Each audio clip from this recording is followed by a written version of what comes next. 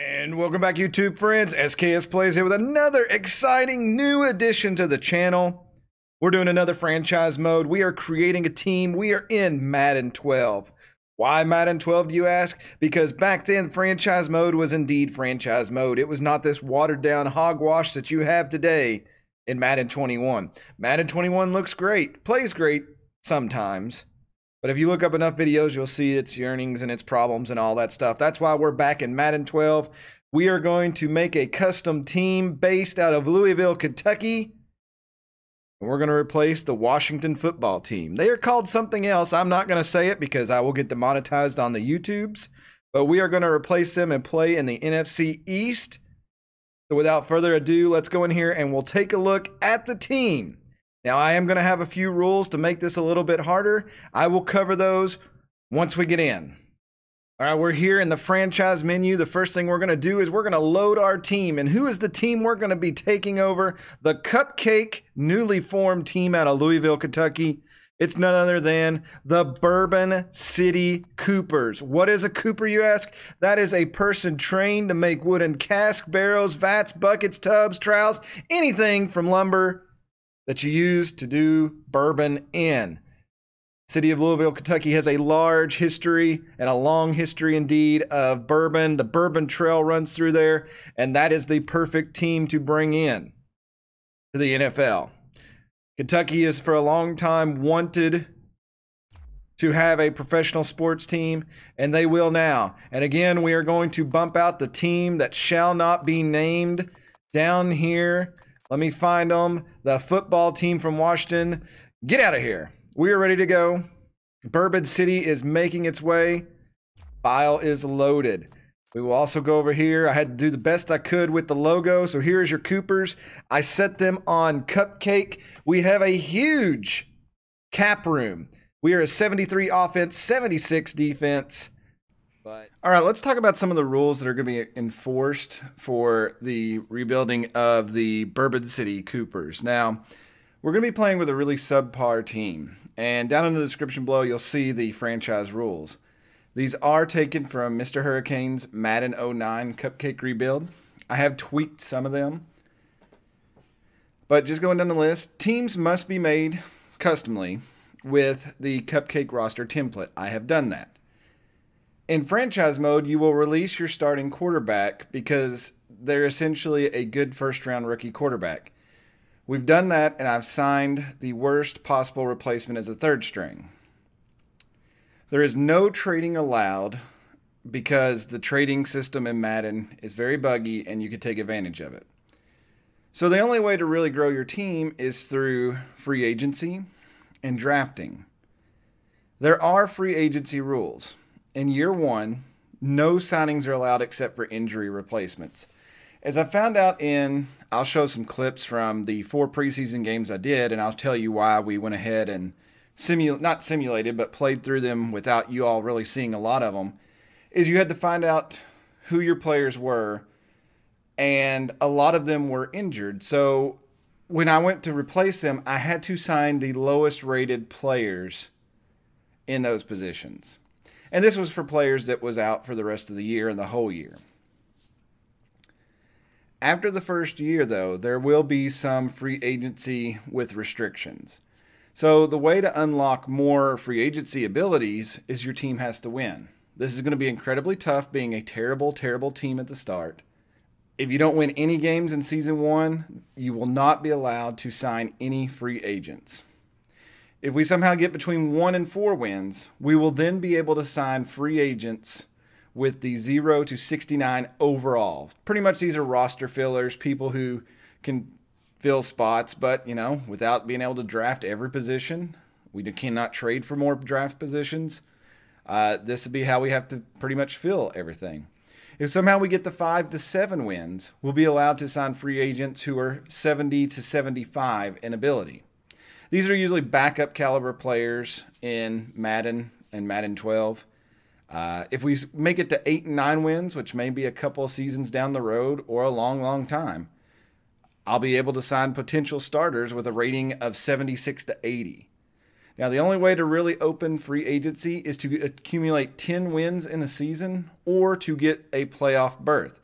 As you saw this year, if the gods align, you could somehow get a playoff berth by having a bad record. We're in that division, but if you go back to the 2011 teams, the 3 other teams in our division are pretty stacked. So it will be a very hard chance to unlock everything.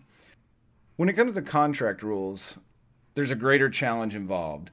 Long-term contracts cannot be offered to low-rated players. So anybody who's a free agent under 80, we're only allowed to sign 3 years or less on the contract. Now, if they are above 80, there's no limit to how long we can sign them if we can lock them into a long-term deal. Drafted rookies, we will initially be able to do a 3-year or less deal with them. And then again, once they develop and they get over that, we can then offer the long-term contract. As with NCAA, you pretty much recruit and build your teams. And if you've been following that series, it takes a while to build up. I'm kind of aiming for it to be a longer progression in this. I want Madden 12 to be a really hard challenge for me, and it will be because I'm used to playing collegiate games. And Madden and NFL games in general, my mindset is not always on par for the schemes and adjustments and stuff. So it's going to be a long journey to get to where we want to be. So yeah, I just come through here to check out the other teams in my division. The Cowboys are 84 overall. The Eagles are 85, and then the Giants are 85. So yeah, I don't think we're going to have an issue with nobody with just lollygagging our way into the playoffs. All right, so here's our preseason schedule they got us set up with. Now, the preseason on this game is pretty neat because you get to test your players and see what they actually have going on, stat-wise, because sometimes you have some question marks and you don't know. It's not like other games where they just give it all to you, or you scan them or you scout them and you understand. Our first game is a tough one starting out. Our first preseason game is going to be against the Steelers. Now, before we even get into that, I just want to see, we got the Steelers, the Colts, the Ravens, and then the Buccaneers in the preseason. That is kind of crazy that is the schedule that they've set us up with. So we're definitely going to have some great teams to go against to try out. But let's go ahead and take a look at the roster that they've given us. I picked the Cupcake status, so I'm kind of scared to see what we have been given. Okay, as you can see here, this is the way the rosters look prior to playing your preseason games. Now, with most teams, they already know who they have on the team, and they'll have a lot less question marks, mostly with some free agents that they signed or people they traded for or the people that they drafted. With the Bourbon City Coopers, we have a brand new expansion team, and unlike when they created the Texans, we don't get to draft players from other teams. We are just signing a whole bunch of free agents, per se, straight out of college who are going to play on the team. So the reason that I'm not going to show the preseason games in their entirety is just for the fact that I switch in and out all the players because I try to unlock their columns and their stats so we can find out. Now, the first person you see listed there, that Zach Shortell, he would wind up being like an 80-something, but he has to be released because you release your quarterback because they give you a decent quarterback. So Stevie Myers, second in control there, or Jones will be the quarterback of the team. Now, that will add a higher degree of difficulty because we're going to go into game one of the season, essentially, and not really have a grasp of a great offense or defense. Now, hopefully we can figure out a couple of playmakers. As I go through here, you see question marks that show high numbers. There is one player on the team particularly who was a 99 overall question mark, and I thought that was too good to be true. Well, it turned out he had really high speed, he had really high acceleration, and I thought, well, we got our return guy. He ended up tearing his leg up, and it ended his career, so I released him. It's just one of those variables in the game that doesn't exist in Madden nowadays, that there can be career-ending injuries, and I like that aspect of it. And I like that injuries and things happen, and you have to really change up your approach each and every game, and it keeps you more involved. So with that said, I think I'll go from here and show you all just some clips of the preseason games that we played. I'll just go ahead and say right now we went 0-4. I was not trying to win games. I was just trying players out, trying to learn the offense and things. And we did have some mild successes, but ultimately the computer seems to keep its starters in a lot of the games, and they like to run up the score when that happens. So I learned some things about the team, but not everything. But I do like this element of you have to figure out who your players are. I also did a test on another file where I traded for somebody, and they had 1 overall, but then when we got them to the team, their overall changed. So that was an interesting dynamic that you don't even know what really the other team's players' overalls are to some degree. All right, so let's take a look at the actual stadium, some sneak peeks, and I'll just do a little commentating. I didn't want to showcase the entire preseason, as I said, because, well, it's a tryout for the team. We get a bunch of undrafted rookies, pretty much, and maybe we'll find some gems, and maybe we won't.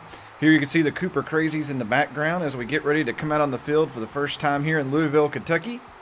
I won't spoil too much, but you can have a look at our home uniforms. And who was our first opponent? The Pittsburgh Steelers. And, of course, it was young Ben coming out there. The NFL did us no favors in giving us 4 tough matchups to begin with. Like I said, we're going to look at a few little clips here.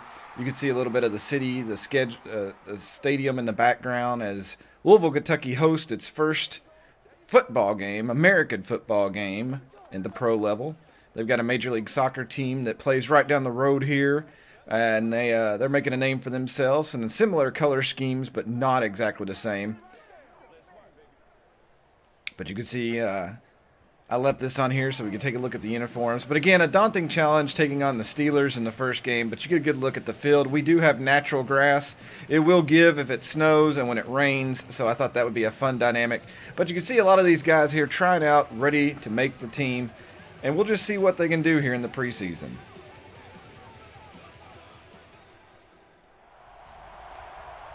Now, one of the problems we ran into early is I found out that we just didn't have a defense. As you can see, young Ben Roethlisberger here. This may have been like right after he got in trouble, as he has no problems whatsoever finding Heath Miller for the first down pass. And it just, the whole game was like that. You're going to notice some very lopsided scores. The computer tended to keep their starters in for the whole game, while we would, on the other hand, put other people in and try them out because I was trying to find here. But I did find out that our linebacker core, we do have 2 strong outside linebackers, but when it comes to middle linebacker, we are very weak. So that may be something we have to look in the draft. There is our head coach, Nicholas Jones, a 3-year contract, $1.2 million. He's got a coaching overall rating of 50. So we might have to address that in the offseason. There you can see Ben just throwing over top of us. It's already 6-0, and that would be the beginning of the end pretty much, as the Steelers just pretty much scored on us at will. Brian Leftwich is already in the game. Omar Epps there, ready to just push them, and here we go. It's the second quarter. It's 20-0. We do start establishing a run game. We do have 3 running backs that seem like they can haul it. Dontrell Reed, Nico Carter, and Tyree Terrell. Some of the players, again, on the team, we had a lot of season-ending injuries, and I just went ahead and cut those guys because some of them are on 1-year contracts. Here you can see a nice pass over the top from us, and we would actually get on the board with that eventually. So we do score in the preseason. So for some of you who thought that we wouldn't even be able to do that, Stevie Nicks, or not Stevie Nicks, that's the singer, excuse me, Stevie Myers, he's got great potential. He has an overall A potential, and he did put the ball on the mark, and hopefully we can catapult that forward. So here you can see Stevie Myers lines up, and we will actually punch the ball in with the quarterback sneak. So, as I said, we do score a little bit and make some of the games look competitive at some points, but overall not really a strong showing for the team. Again, we had starters in for the little amount. Obviously, game 2, we're going to play a few more, but I had people that had 40 overall question marks in the game at some points. And obviously, a safety is not going to keep up with starting wide receivers, especially when they got Brown on the team back then and a host of other people to throw to. You can see there, we get an achievement. It says Happy 20th EA Sports, but when you see the score pop up, Game 1 here at home, a lot of the fans had exited already. 54-28 is that final. Hopefully Mike Tomlin gave some kind words of encouragement to Nicholas Jones. But yeah, Troy Polamalu, that dude played the entire game, and it was just hard to throw over top of him. But final score in the first game was 54-28. But we did learn a lot about players, and we had to make a number of cuts. Luckily, the NFL in Game 2 gave us the Indianapolis Colts. You know, obviously not a lot of weapons on their team. Nobody, no Hall of Famers, anything like that. You know, just Peyton Manning in his prime. They were definitely ready to come out and play. Manning comes out, obviously, just like true life, audibled everything. And it was a really difficult game to play, especially on the road. When you go to Lucas Oil, it is not a fun time. And the era where Peyton Manning was God of Indiana was really a tough combination. Here you can see the first part of the game. We actually held them 0-0 with about 4:14 left in the first quarter. Pat McAfee, the YouTube sensation here, punting this one away. So it was really fun to maybe get some pressure on him, but obviously he gets it away. Here is Bolton, who I thought was going to be a really good player for our team. High speed, things like that, but an injury would take him out. If not this game, the next one. So there was some bright stars that I was really excited about, and we just lost them. But as you can see here, Peyton Manning starts doing Peyton Manning things, hitting Reggie Wayne on the outside. And Mr. Forehead just put some pressure on Coach James there. And it would turn out to be a very long day. The Colts fans enjoyed every bit of it, though. Here we are again. They get the ball right back, and he's just going to hand it off. Adai goes up the field. Our tackling is abysmal. The ref trying to keep up, and another touchdown. The first of many that the Colts would wham-bam us with. And, of course, they're celebrating way too much in a preseason game. Here we go. It's 21-0. I've got Shortell. He wouldn't stay on the team, but I kept him on for the not having to sign another quarterback. But it bounces off the helmet, and we will catch it. So a guy who's not even going to be on our team makes the luckiest of throws in the preseason. And 2 seconds before halftime, we actually get on the board. Look at this again. Just a great route ran. And somehow Indianapolis had this one played perfectly, but it will bounce off his helmet and we'll catch it and drop in the end zone. Here's Stevie Myers, who will be the ongoing starter for the team. He's going to launch it, just let it go with everything he's got. And Stewart's going to go up and get that one and come down with it. And a good long gain. We'll have to hopefully keep that going as the year progresses. Having a threat down the field, but as we'll look at some of the stats, the deep accuracy is not really good on Stevie Myers. But if you could throw it up there and let your wide receivers make plays, you're in the business. But this game went about as much as you could decide it would go. Indianapolis never in danger of this one. We will put a few points on the board, 14 to their 49. And I know what you're thinking. God, these Coopers are terrible. But got to remember, we have maybe 1 or 2 first-round talents. But that's okay, because in the next game we get to play the Baltimore Ravens, and I'm sure we'll get to work on our offense an awful lot with them. I want y'all to check out John Harbaugh here and how swole this man is. That man has seen the weight room more than any other coach in America. You do not mess with John Harbaugh. You also don't mess with this guy. Let me just tell you how fun it was in a preseason game to get to go against Ray Lewis. Ray Lewis and Ed Reed out there just made our day abysmal, me trying out the quarterbacks and wide receivers and running any short routes. I mean, getting into that secondary and tertiary layers of the defense was just impossible today. And playing at Baltimore, I love the Ravens, but having to play a preseason game against them to try out your team was the most abysmal thing I've ever had to do. I do believe that they had like a young Joe Flacco on the team, but you got Ray Rice out here, and Ray Rice just ran all over us today. We just could not, up the middle, around the side. Tackling, as you know, is an issue for our defense, and it just was bad. Here we go, 14-0, 54 seconds left in the fourth. Bolger out there, quarterback. And we will actually get to him, and Warren Jack Warren, who has one of the lowest ratings of our defensive linemen, will get a sack.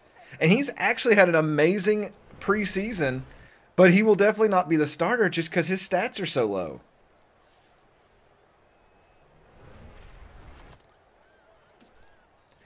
All right, we go here, and it's 17-0 now. 5:16 till half. They're going to go back and look to throw it again, and that's a throw. And McGee here comes down with it, and that is an interception. He's going to run that one back. There is a flag clipping, so while he's got a great moment, the ball will come back. McGee is one of those players who did not make the team due to a season-ending injury, so don't get your hopes up on that one. But, again, Baltimore Ravens, they're synonymous with defense. And while we did have a few highlights here and there, ultimately, there was not much. John Harbaugh was too swole to control, and we would be kind of embarrassed here at M&T Bank Stadium. Final score, 48-0. The Coopers ready to go home and lick their wounds. Hopefully. We will get the Tampa Bay Buccaneers at home. As you can see, they got a short 3-0 lead here. Carpenter playing quarterback. He's going to go back and just throw over us, and we just cannot pull anybody down, and they'll go up. And this should have been our closest game. But honestly, at the time, we had been decimated by injuries. There were some people that wouldn't be ready. A couple of good throws over the middle. We did start establishing a run game and a throw game in this. But ultimately, most of those drives just stalled at the end. And while the Bourbon City Coopers are starting to fundamentally get things together and start learning timings, they've still got a long way to go. And with the progression goals and tiers that we've set that you find in the description, it is going to be a little bit harder. Here you can see Nico Carter up the middle, gashing them for big yardage. Again, I'm kind of excited about our run game, but ultimately we've got to have playmakers make plays in the end zone if we want to do anything. Here's another run by Nico Carter, just big hits, but he takes it and he pushes through. But Nico Carter will probably be the second string running back to Dontrell Reeve. But it is good to have him. And then we got Tyree Terrell back there as well. But yes, big, strong running backs. I think Carter may be our third down back, or Terrell. Terrell probably so. But here you can see just defensively, especially our bigs, we just don't have the weight or the size to compete against an NFL roster yet. And we just don't get pressure on the quarterback. And ultimately, that just allowed quarterbacks here in the preseason to just sit back and throw with all the time that they needed. And that is something, but we're not going to be able to address that until the draft. Here's another big run by Nico Carter.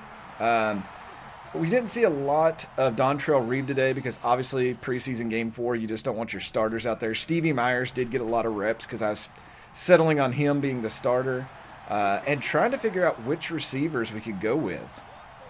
But as you can see here, it's almost into the third quarter, 17-0. And it actually looks like a football game. We haven't put any points on the board, but with us playing some backups there, Myers takes a big sack. We are putting out a product that I think that the fans can start to get behind and actually come buy tickets because, you know, your expenses and income is a thing in this game. But ultimately at the end, here at the preseason, we didn't come out victorious at all, and the Tampa Bay Buccaneers would also be too much for us, but we learned a lot about the team, and I think we're ready to go into the future.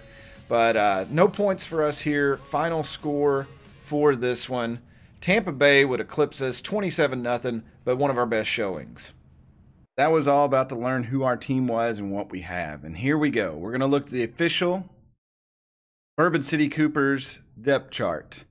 Now, this could change as the season goes on because players in this game can get hot streaks and cold streaks. But what we start with is what we have. We see here that Stevie Myers at 6'4", 224 will be our starting quarterback. An overall of 69. His backups, he has Josh Portis, who we signed on the free agency market. When we signed him, it said he was a 40-something. It says 50-something now. So we actually jumped Ben Houston, who played a little bit in the preseason, but I'll be honest with you, Ben Houston, he threw the ball 10 yards to the left or right of his target. When we do take a look at just what the throw power is for these people, Stevie Myers has throw power of 72 and an accuracy of 85. Now, it says here again that Portis has a power arm of 90 and 65, short accuracy. I don't know if I believe that, because since we signed him and got him, it's changed and he's not played any. So I don't know if that believes to be true, but you can kind of see, and here we got medium throw accuracy and then the deep accuracy with Stevie Myers, is just awful at this. So short passes and medium passes are okay, maybe, but I don't know about deep. We'll just have to see if we have receivers, which I'll be honest with you, our receivers are probably our lowest point of the team. So right now, I'm sure you all are percolating your head, is quarterback something we go after at the draft at the end of this season? Or do we look for other positions? Jumping over the halfback, I like all three of the people we have here. We got Dontrell Reeve, we got Nico Carter, and then we got Tyre. I'm going to say Tyre. I want to say Tyree Terrell, double T here. Overall, 75 is not bad if we can keep him healthy. Notice his speed and accuracy is way slower than, say, Nico Carter. Now, what I'm planning to do is both of these guys did well. Actually, all three of them. Tyree Terrell was an amazing. I've actually got him designated the third down back because he is much stronger with 82 strength than the other two. So I think he'll be able to push the line if it's a short possession. But I think that this may be a highlight. We may be a running-based team. In fullback, nothing very major here. We got Shakir Diggs, 250 almost weight-wise. Overall, 73. He's going to be utilized as blocking a lot. I'll have to learn how to put him in a position. I do like his speed, so maybe we can run some routes where he can go out and catch something. His backup, DeMar Green, very low. You can't see the potential on the screen, but I'd like for you all to see that aspect. All right, here we come to probably the worst aspect of the team besides maybe the linebacker core and our secondary. Our wide receivers are atrocious. And the reason is the top two, one got a career-ending injury and the other one was out for the season. So I didn't feel like putting anybody on injured reserve, so I went ahead and cut him, and we had to sign two low people, which are the 44s you see. Kenyon Walters has had the ability to make some catches. He's got okay speed, but 89 is a little lackadaisical. Kimani Joseph, right now we got him in the slot, but honestly, I'm looking at the 4-5 spot down here. These guys have speed. I may throw one of them in the slots. Langford Smith, 50 overall. And here's the guys we're talking about. Teddy Williams here, who doesn't even have a picture, and then Yaman Figures. I like Yaman Figures a lot. He is actually designated our punt and kick returner because he's got 95 speed and 96 acceleration. I think he's going to be a hidden gem. We'll have to look here in a minute at the potential because I think we could maybe develop him into something great. Tight end, I was kind of stuck between all these tight ends. We got Jeremy Heintzman here. Jeremy Heintzman, he's 71 overall, but he dropped so many catchable balls in the preseason, like third and short, and we needed to get a first down, and he would just drop it. Joe Glass here, on the other hand, caught everything thrown at him, even though he has way less stats than Jeremy Heintzman. Joe Glass reminded me of Johnny Walker from the NCAA franchise, or dynasty, excuse me. He just, everything his way, he caught and picked up yardage. We got Donovan Sanders here, who's the third string. Again, I would say some of these guys that are really low probably have low potentials. I'll show you their potentials here in a minute and some of their contracts, but I don't know how far we can go. Our offensive line looks okay numbers-wise. Anything below 80 is kind of like backup, so that's kind of what we're playing. We got Dyron Sparks at left tackle, Shundrez Campbell, and Jonathan Bates.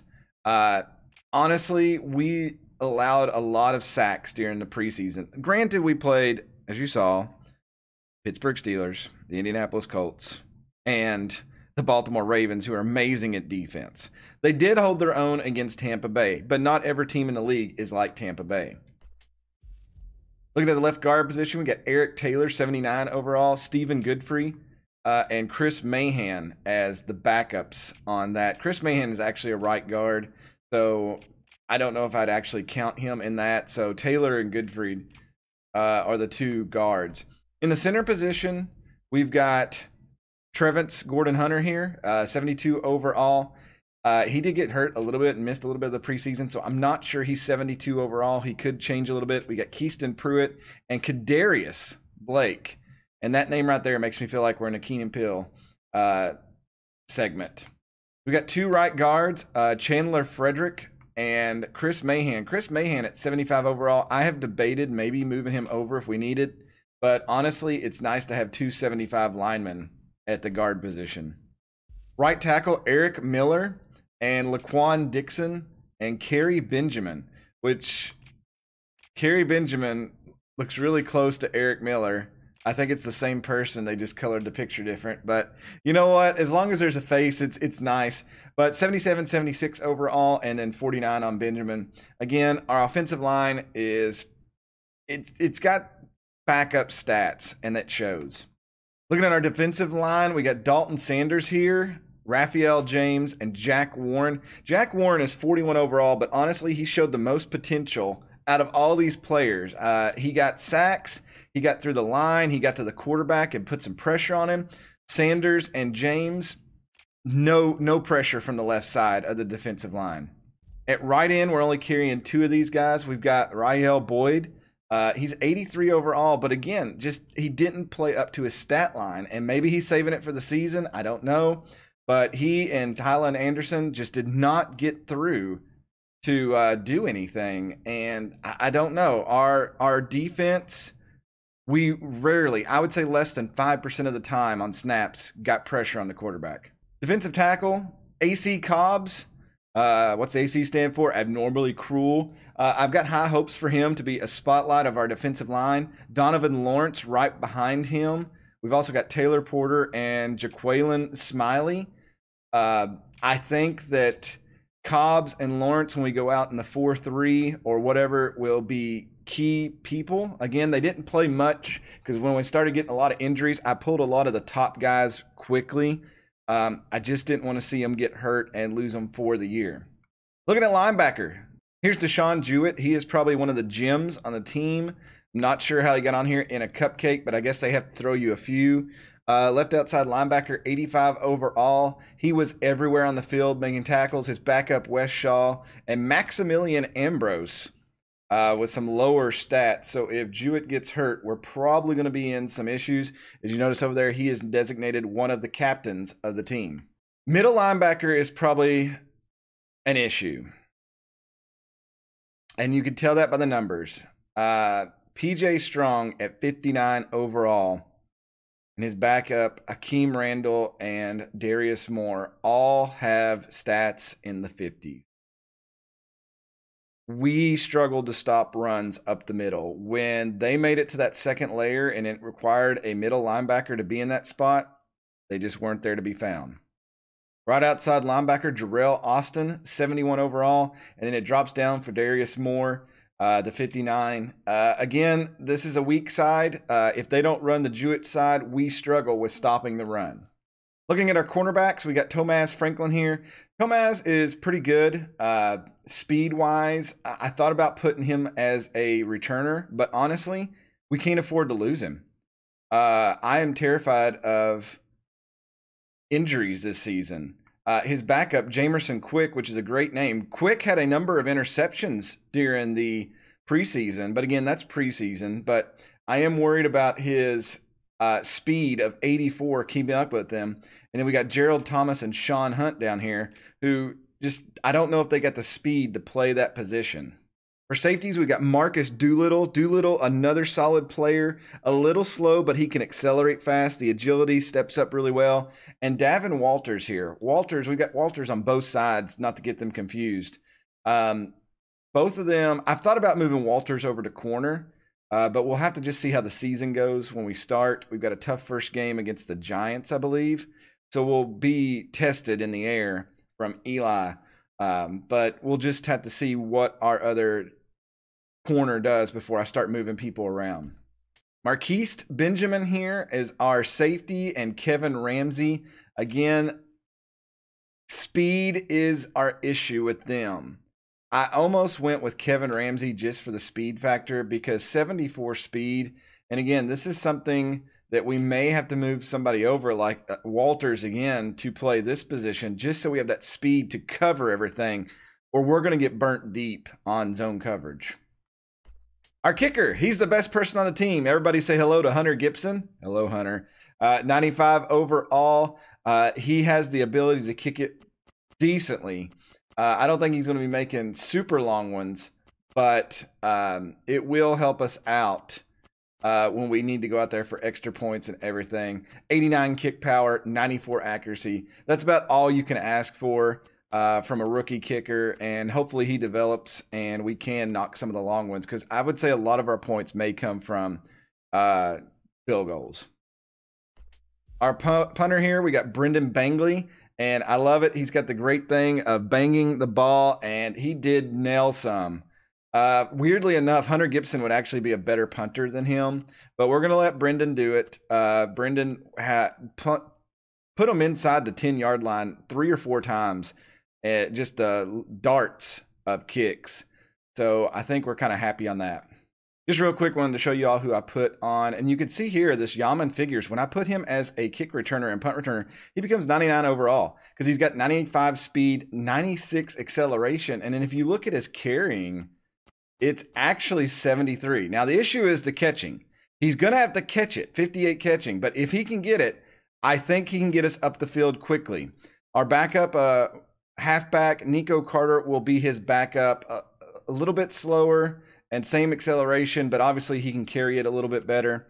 I'm interested to see if this gamble pays off. A lot of everything is on Yaman's shoulders to try to get our season going when we get the ball. All right, so just real quick, I'm going to go through here while I talk and just show you all. You can see some of the contracts and the players. You can see like Stevie Myers has an overall A potential here. That's what this is. And the potential in this game is kind of weird because it really limits like a player who could play well on the field.